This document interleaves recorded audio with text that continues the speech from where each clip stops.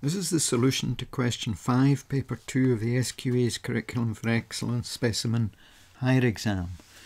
I'm given this diagram, a couple of points, giving you a chord, and we're asked to find the equation of the perpendicular bisector of that chord. So let's look at a larger diagram, and let's put the information we've got on this diagram. That's -1, -1, and this point is 7, 3. So for part A, perpendicular bisector, let's establish the midpoint of this chord, and there's the perpendicular bisector. And it's an axis of symmetry of that diagram, so it passes through the centre. So let's declare what we've done. Let M be the midpoint of chord AB. So that implies that the coordinates of M start with the x coordinate halfway between -1 and 7. It's the average value, or the mean of these two, and the y coordinates -1 and 3, halfway between -1 and 3. Sorry, that should be a 2. And -1 plus 7 is 6. 6 divided by 2 is 3. -1 plus 3 is 2. 2 divided by 2 is 1. So this point, let's add it to the diagram, is 3, 1. So to get the equation of this perpendicular bisector, we've got a point on it. We now need to work out its gradient. Remember, the formula we're going to be using is, if we know a point on a line is AB and its gradient is m, then its equation is y minus b equals m times x minus a. That's the formula we're going to be using. So we certainly have now a point that's on the line, but we need to work out the gradient. So first of all, let's work out the gradient of the chord AB, y difference over x difference. So 3 minus -1 over 7 minus -1. Y difference over x difference. So that's the same as 3 plus 1 over 7 plus 1. That's a half. And fair enough, it looks like that. When you go 1 along, you've gone a half up. So that gradient looks okay. So that means that the gradient of a line perpendicular to AB would be, remember, we'll turn this upside down and change the sign, -2 over 1, or -2. That's because the product of these two must come to -1. So this line has a gradient of -2. So we've discovered that a point on the line is 3, 1, and the gradient is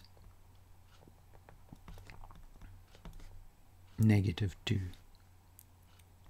So equation is y minus y coordinate gradient times x minus the x coordinate. That's using this formula here. So let's simplify that. We've got y minus 1 equals -2x plus 6 when we multiply out.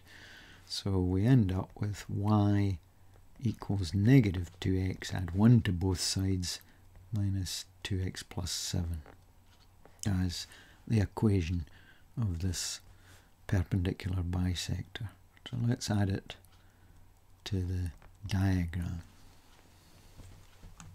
So let's move on to part B, where we're asked to find the equation of this circle that passes through AB with centre C.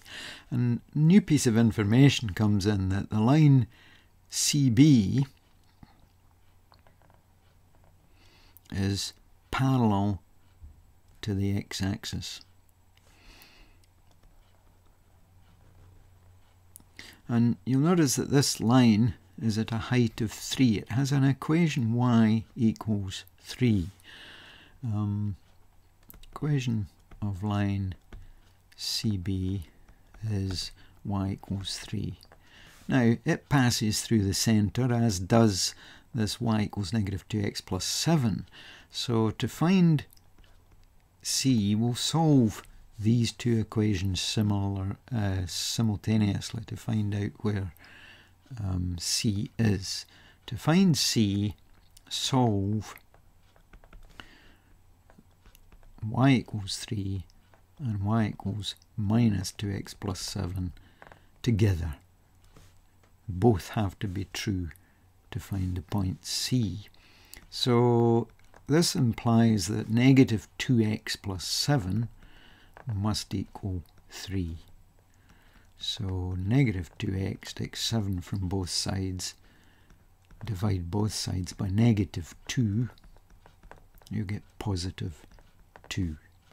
So the point C has x coordinate 2 and we know it has y coordinate 3. Let's add that to the diagram. So we now know that the centre of the circle is 2, 3.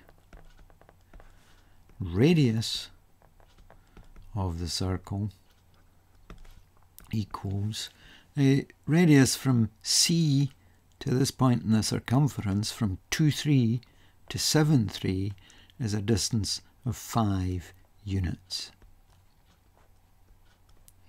So it's 5 units.